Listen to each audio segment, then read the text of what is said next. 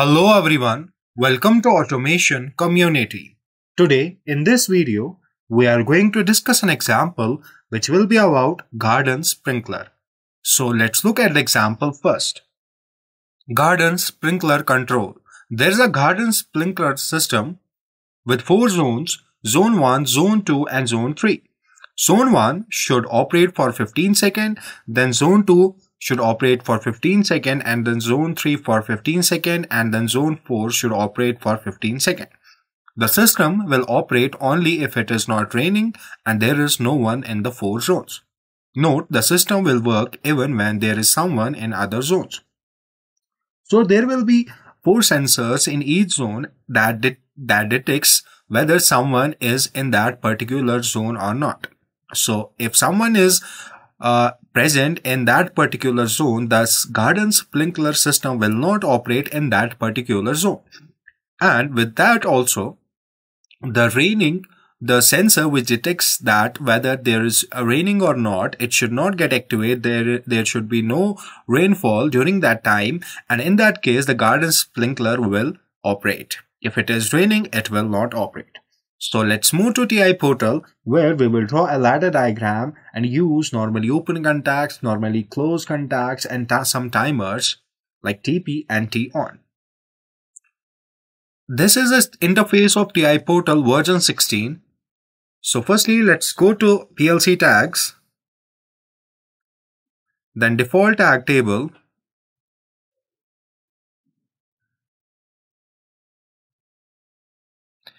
here we need to add our inputs and outputs. So firstly, the first input will be start button, and then there will be a sensor that detects the rain. So I will write rain sensor, and then there will be 4 sensors in each zone. Let me write sensor 1, then 2, 3 and 4.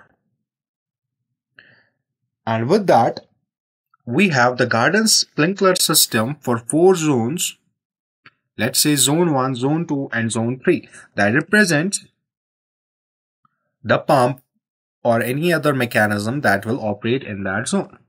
So it will be Q0.0, and similarly there will be zone 1, zone 2, zone 3 and zone 4.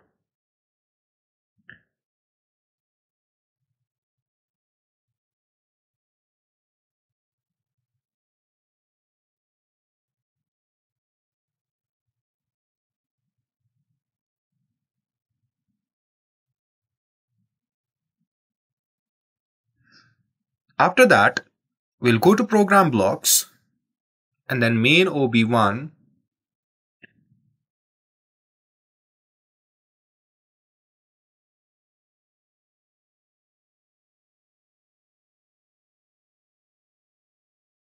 Here we will draw the ladder diagram. So I will minimize these options and then zoom into it.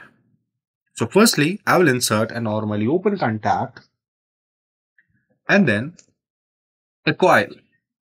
So this normally open contact will be a start button, and then the coil will be zone 1, and that will be the pump in zone 1. After that, I will use a timer operation, as zone 1 should operate for 15 seconds. So I will use TP here, click on OK, and the pulse timer will be 15 seconds. And then this zone 1 will not operate if it is raining.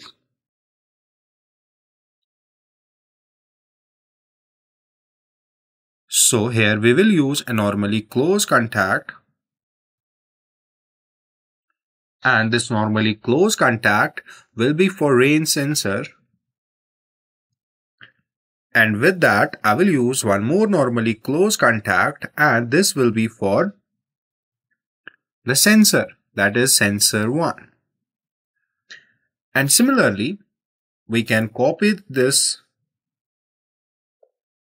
or simply we can add a normally open contact, two closed contacts, and then a coil. So this will be start button, then this will be rain sensor, and then this will be sensor 2, and then this will be zone 2. And then the zone 2 will operate after zone 1. That means there will be an on delay. So we use on delay timer, and the preset value will be 15 seconds. 15 seconds. And then this zone 2 should operate for 15 seconds, so we'll use TP here. So the preset value will be 15 seconds. And then for zone 3, we'll use a normally open contact for start button, for rain sensor close contact, then another close contact for sensor 3, and a coil for zone 3. So this will be start button, then this will be rain sensor, and then this will be sensor 3, and then this will be zone 3. So the zone 3 should operate after zone 1 and zone 2. So there will be 15 plus 15, that is 30 seconds delay. So we'll use on delay timer here, and the preset value, so this will be here. So the preset value will be 30 seconds for on delay timer, and then we will use one more timer, that is TP, that will be used to make the zone 3 operate for 15 seconds. So the preset value will be 15 seconds. And similarly for zone 4, we'll use a normally open contact for start button, normally closed for rain sensor, normally closed for sensor, and a coil for zone 3. So this will be for start button, and then this will be for rain sensor, and then this will be for sensor 3, and then this coil will be for zone 4. So there will be an on delay timer of 45 seconds. We will use T on here, click on OK, and then TP. Click on OK. So the preset value for T on will be 45 seconds, and then the preset value for TP will be 15 seconds. All the zones will operate for 15 seconds. So this is 15 seconds. 15 seconds. So we will start the simulation. Click on OK.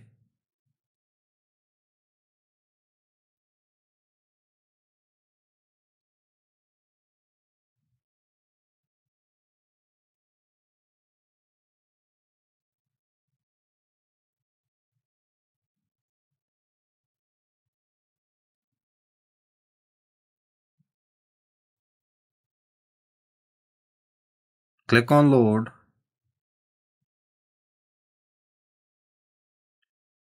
And then finish. After that, we will start the CPU. Click on OK. And then I will start simulation. I will start monitoring here and then switch to project view.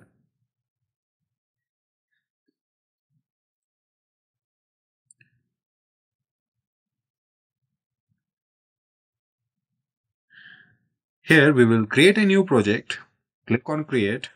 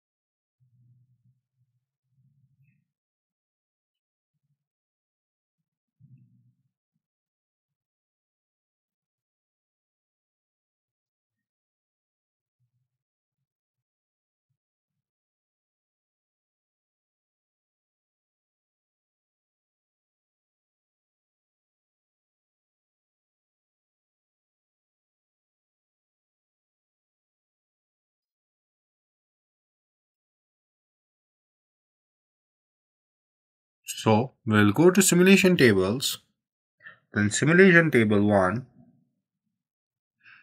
Here I will right click and then load project tags.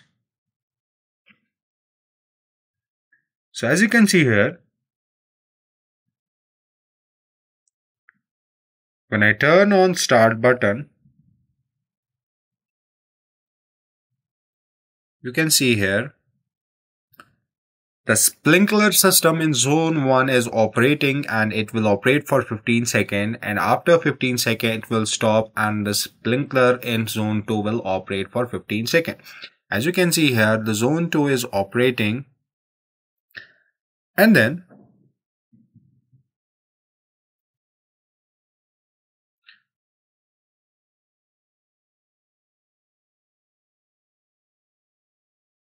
zone 3 is operating, and then zone 4 is operating. After 15 seconds, zone 4 is operating. If the rain sensor is activated, zone 4 gets off, and if there is someone in that particular zone, if I turn on this zone 4 sensor, the sprinkler system in zone 4 will stop.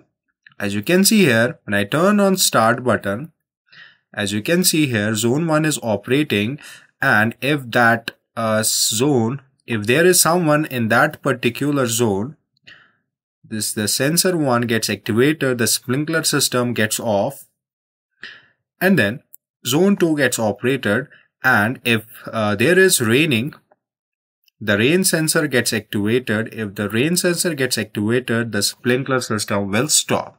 It was all about this example. Thank you for watching.